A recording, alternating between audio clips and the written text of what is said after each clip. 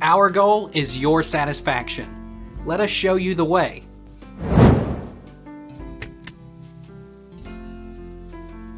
How do you fix Roblox error codes? If one solution doesn't work, move on to the next. Make sure you're using a supported browser. Check your browser's security settings.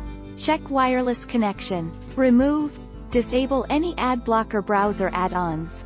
Make sure the appropriate ports are open. Configure your firewall and/or router. Reinstall Roblox. What is error code 264 on Roblox? Error code 264. When you launch the game from the same account across various devices, this error can appear. Log in and play the game from the device you want to play. Roblox 267 error code.